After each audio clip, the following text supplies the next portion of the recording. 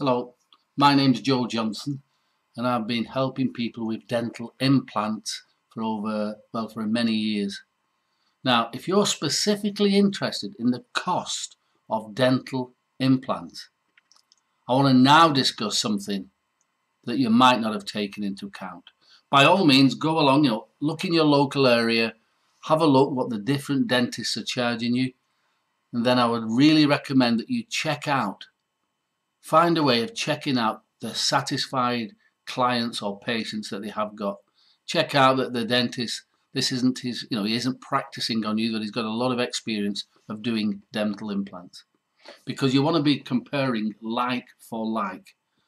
If you're going to go and price somebody at the top end or somebody at the bottom end, somebody who's inexperienced may appear to be cheaper, but they might cost you more in the long run. And I know many people look at the cost of dental implants by looking at the prices abroad in different countries. Now you will find you can get dental implants done abroad a lot cheaper usually than where you are, almost always. Personally, I wouldn't recommend it, and I'll tell you why. Here's a picture. The first time I had dental implants, this is what I looked like for almost a week. As you can see from that photograph, my whole face was swollen, my jaws were swollen, I could hardly see. I was in absolute agony because I had got something which is very common. It's a dental implant infection. Very common.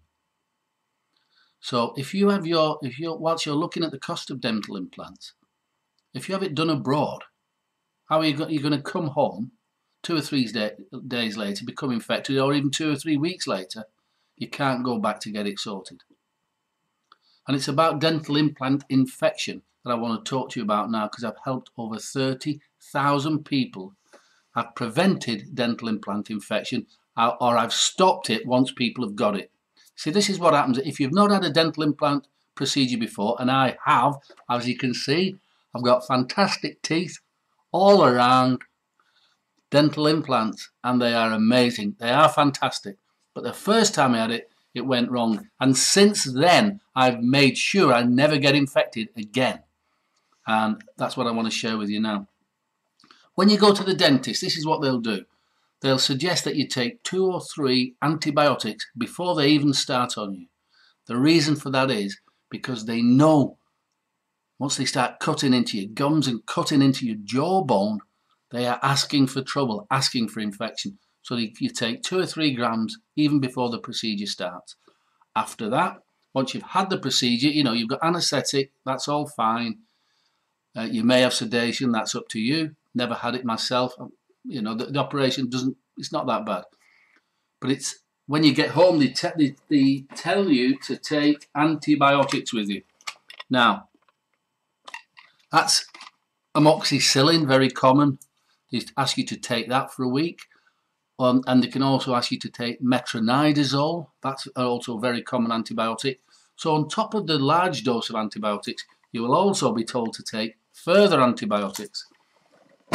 Again, because of the risk of infection, you'll also be told to swill around in your mouth with an antiseptic to keep killing the germs around the stitches, because you're wide open to infection. That's why they tell you to use this stuff and use the antibiotics. They'll also encourage you to use these gels. It's an antibiotic gel. They're recommending everything to try to keep this stuff down. But the problem is this. For me, and for many others, it doesn't work. It doesn't work. And if you get an infection, and believe me, I know, when the whole face and jaw is throbbing, you can't eat, you can't swallow. Where is it? This is from my local dentist, which he gave me the last time I went for dental implants. Avoid alcohol, avoid smoking, avoid alcohol 2 weeks, avoid smoking for 2 weeks, take loads of vitamin C before you go for 2 weeks. They tell you to fill your mouth with cotton buds. literally, they are trying to, you have to sign a load of things that you're not responsible for this, you're not responsible for this, you're not responsible for this. Because they know infection with a dental implant procedure is common. So when I got infected, I did what the dentist said initially. It didn't work. After that, I relied on my own knowledge. And my own knowledge is this.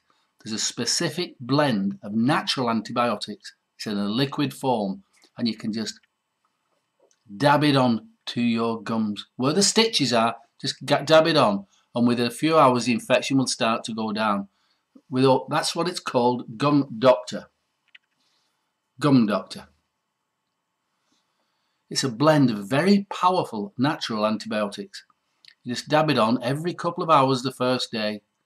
Just I'll show you how simple it is to use. You can keep this. It's a small bottle. It'll last you a long time. It's a very thick liquid. I don't know if you can see that there on the camera. Very thick liquid. Just put it on your gums. Now, I know when I got a gum infection, I couldn't even touch my gums, and this was after a week. The stitches were ripping, everything was going on. I put the Gum Doctor on, and within the same day, I knew I was getting better. And as I say, since then, I've helped over 30,000 people with dental implant infections. And if you want to check out that what I'm saying is true, type in YouTube, dental implant problems secrets. Dental implant problem secrets. You'll see, this was me a few years ago, exactly what it was like for me. And it works. The Gum Doctor remedy, I would suggest that if you haven't had the procedure yet, then you get it before you have the procedure. Just have it ready. When you get home from the dentist, I'm saying to you, follow what your dentist says. By all means, follow what your dentist says. But make sure you put a couple of drops of this on 3-4 times a day. Keep it with you. Couple of drops onto your gums 3-4 times a day. By all means, massage it into the rest of your gums because it does stop receding gums and bleeding gums and spongy gums. But it kills the bacteria. And you don't want them bacteria breeding where your stitches are. Because if it gets into your jawbone, it's all kinds of pain. And you don't want that. So that's the Gum Doctor remedy. You can get Gum Doctor. It's very inexpensive from teethneedgums.com. teethneedgums.com. The link is below this video. So when you're looking at the cost of dental implants, by all means shop around. But by all means protect yourself. Because look, I'm telling you, I've got a fantastic set of teeth now, haven't I? Look. They're amazing for a guy my age. These are dental implants. They are worth it. They really are. But I wouldn't have a dental implant fitted unless I had some of this stuff. That's me personally. Because it will protect my gums. It's natural, tastes fine, won't harm your immune system, unlike the toxic antibiotics will. But that's another story. So by all means, have a look around at the cost of dental implants. Choose a good dentist, somebody who you know is who you can trust, who you know that people have had their implants done there. You know, it's important to shop around. If you can save money, do so by all means. But protect yourself.